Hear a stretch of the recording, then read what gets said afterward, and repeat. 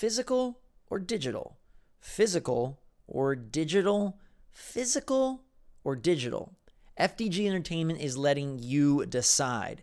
What's up, everybody? It's Zach from Switchforce. The fun little update. The upcoming Switch title, Monster Boy and the Cursed Kingdom, not to be confused with Wonder Boy, the Dragon's Trap, releasing on April 18th for Switch. But Monster Boy and the Cursed Kingdom from FDG Entertainment is having a poll over on Twitter to see if they should make this a physical release as well. Currently, it's a digital indie title, but they're looking at bringing out a cartridge and box for the game. And I thought this was such a cool way for a company, a developer, a publisher to interact with their fan base and let the Switch owners, the Switch user base, determine whether or not this game reaches its cartridge final form.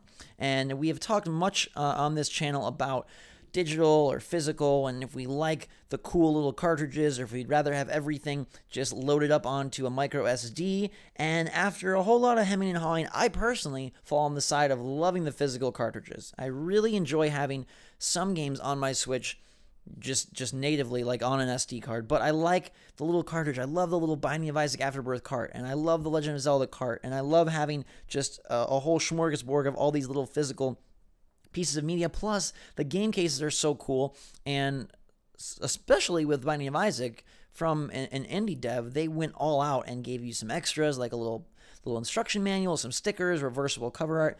So, for another indie title here, Monster Boy and the Cursed Kingdom, no clue if it'll be as enjoyable as Isaac gameplay-wise, but looks like they're prepping a really cool case, and I'd love to see more indie titles hit physical. So if that's something you feel strongly about, they are looking for you to like their tweet. I'll put a link in the description. You can go check it out. And again, just a really, really nifty way for FDG to gauge their audience's interest and put their next move in the hands of the fans, which I thought was super cool. So let us know which way you're going to be voting, or if you're interested at all in Monster Boy and the Cursed Kingdom, or if you're more a Wonder Boy, the Dragon's Trap fan. I think it's funny that both of these are sort of remakes from a similar origin franchise, and they're both coming out on Switch, and they're both coming out this year.